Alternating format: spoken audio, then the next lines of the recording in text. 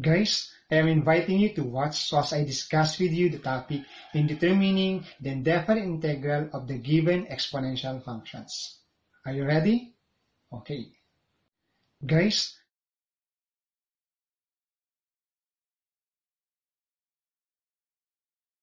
okay, we have here the first example. We have the integral of quantity e raised to x plus 2 raised to x, quantity dx. You notice once again we have two terms, so therefore we need to get its separate integral. So we need to come up with the first term. We have here the integral of e raised to x dx. The second term, we have the integral of 2 raised to x dx. Then of course, as we simplify it further here guys, we all know that e raised to x dx has a value of simply itself, we have e raised to x. Okay, and then for this second term, the integral of 2 raised to x dx, we simply copy our given. So we have 2 raised to x. Then from our rule, we need to get the ln of the given numerical coefficient, or simply the base, which is 2.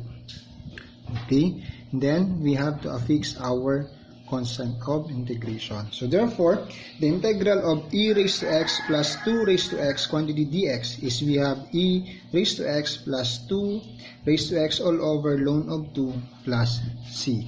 Okay, let's have another example. Our second example here is we have the integral of 3 raised to x plus 1 dx. Okay, as you notice here, what does this mean, guys?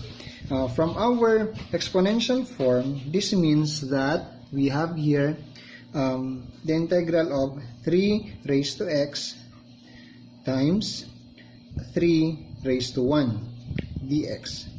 Okay, again, 3 raised to x plus 1 means 3 raised to x times 3 raised to 1. Okay, now you notice here guys that we need to get the, or extract once again the numerical coefficient or the constant, that is 3.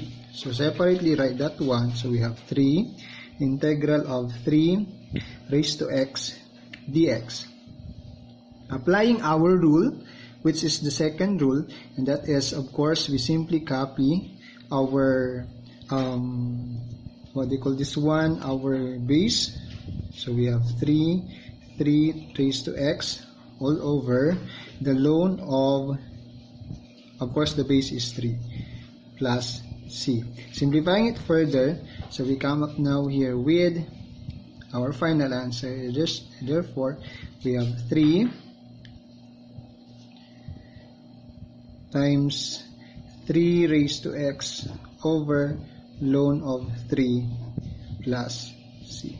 This is now our final answer using our second rule for the exponential function. Next, we have here the third example. Our third example here, guys, is simply the integral of 2 over x dx. Applying our third rule for the exponential function. Okay, so we need this time to again separate our constant. Our constant here is simply 2. So we come up now with 2, the integral of 1 over x dx. So from our third rule, the integral of 1 over x dx is simply just copy the numerical coefficient or the constant. So we come up now with 2 ln of the absolute value of x plus c. So this is now our final answer of the integral of 2 over x dx is simply 2.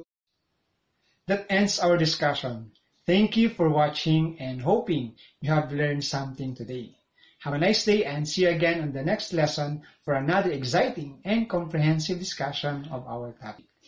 Thank you guys.